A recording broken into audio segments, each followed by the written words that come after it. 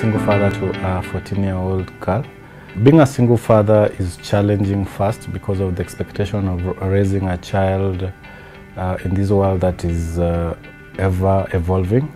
So raising a child as a single father means that you have to complement the absence of the mother. My take is that positive masculinity is accepting that weakness is not a gender-based thing. It's not a barrier within a man or a woman. It's something that befalls all of us, and all these two genders are equal.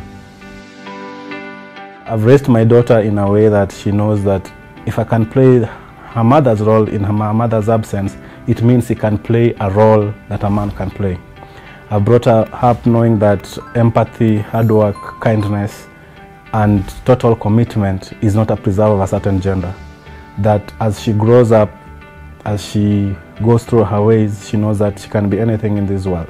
Beyond that, I'm very active in mentorship, telling the boys that are looking up to me that it's okay to have an equal in a girl, in a sister, in a mother, in an in-law. That we don't have to look as girls as competitors. We have to look at girls as part of the society. What do we lose if our sisters are equal as we are, as intelligent as we are, as empowered as we are? We don't lose anything. In fact, the more my sister is intelligent or successful, the more the society is.